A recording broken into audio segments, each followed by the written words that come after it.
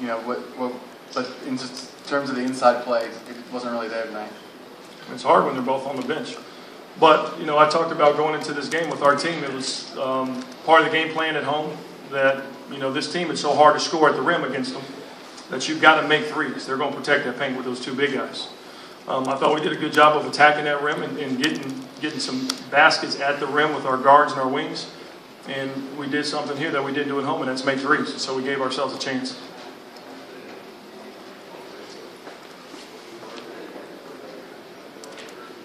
Tony, you had a couple of guys foul out. One player gets thrown out back here in the back. Sullivan knocks Wilcher into the first row. What was your game plan with these guys today? To be competitive.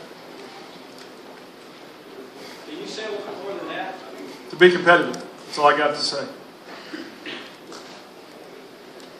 Tony, Noel's been such a force defensively.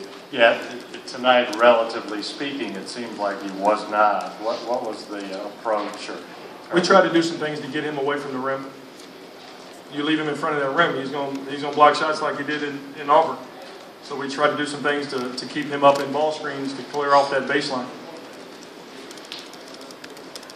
Tony, the SEC had one fight earlier today, several flagrant fouls today. Is there a fine line between competitiveness and kind of almost what we saw now? I don't know what happened in the rest of the league today. I thought our guys played a clean game.